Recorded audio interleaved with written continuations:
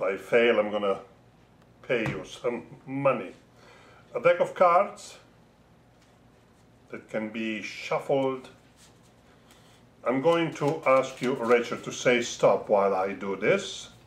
Stop. Stop right now? Yep. Please look and remember that card, okay? Look and remember that card. I'm going to cut the deck. I don't know if your card could be on top. No, it's not. Oh, okay. Near the bottom? No. That's all. Your card is in the middle of the deck. Well, I cut the deck like this. Watch, and one card, the 6 of diamonds? No. I didn't say it was your card. It's the 6 of diamonds. One more card, yes? No. No, it's not.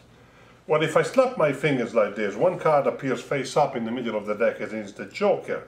It's not your card. No. Yeah, but the Joker is wild. He can take the face of any card. No, I know it's not. We don't even need a Joker. So, what was the name of your card? The 5 of spades. The 5 of spades. Well, actually, if you look carefully, the 5 of spades is not even in the deck. It's not in the deck because the 5 of spades was always, from the very beginning, in the wallet.